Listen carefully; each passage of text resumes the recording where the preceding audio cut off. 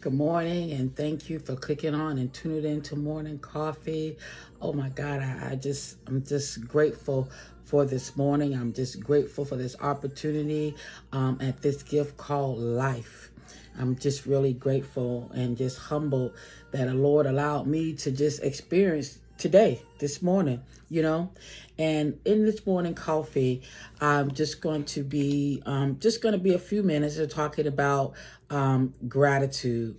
And we want to start this 30-day gratitude. And I have the Pocketbook of Gratitude by Jay Sharpie. And we're going to start off reading just a few lines from her book. And also, I want to do the work, Find Your Greatness. And that is by R.D. Weaver. Okay? So just two things, because you know what? The secret weapon to abundant living is called gratitude. Gratitude, meaning we got to be thankful for the things that we have. We got to be thankful for our life. We got to be thankful for just where we are right now. In every area of our life, there is something to be thankful for. Gratitude changes everything. Everything. Even in the most difficult situations, gratitude unlocks the stagnation in your life and give you reasons to hope. Reasons to hope. There is no higher frequency to shift you to attracting better things in your life than gratitude, being thankful, being appreciative. Gratitude elevates your consciousness to a state of positivity. I can do it. I know I can. I'm going to make it. Being appreciative should be a lifestyle, not just a sometime event. If you want to see positive results manifest in your life, practice daily acts of gratefulness. Be thankful for everything and anything. Anything you can be thankful for. Anything. I don't care if it's just your nail. Be thankful for it. If it's just, you know what? The next breath. Be thankful for it. Oh my God, I can open my eyes. Be thankful for it. God, I thank you for the food. God, I thank you for the water. Be thankful for it. Say things, sit in a place as small things.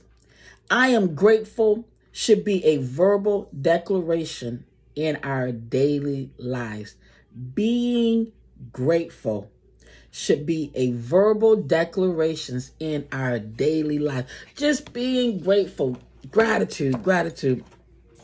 And I want to leave you with this. And this is from Ricardo Weaver's book. You deserve a great life. You deserve a great life. You were born to be great, not mediocre, plain, small-minded, but you were created for so much more than you could ever realize.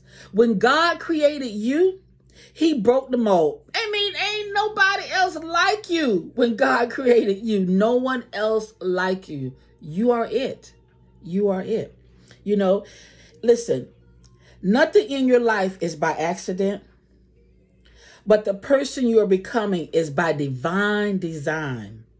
Every setback, every heartache and disappointment has brought you to what is now your sacred space in life. You may think so. You may not think so, but I say take another look. Take another look in the mirror. Who you are now is who you have always been, but never knew. But at the first day of our 30-day journey that we're going to be taking, I want to invite you to truly see yourself. Look at a reflection and see the brilliance, creativity, and the awesomeness of who you are. Your very existence makes the world complete. Can you imagine that? Because you are here, the world is complete because you are here.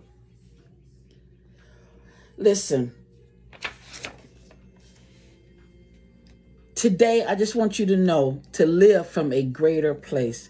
Let go of the life you've been trying so hard to have and see the life that is yours for the living. Rather than searching constantly for answers outside of yourself, recognize that you hold the key to your own heart. And today is the day that we stop ignoring those still voices that continue to whisper, there must be more to this life than this. Today is the day that you're going to wake up, listen, and act accordingly. Listen, make this day a grateful day, and make this day today you start doing the work that is going to take to give you the life that you deserve. Listen, I just want you to have a great day and be blessed.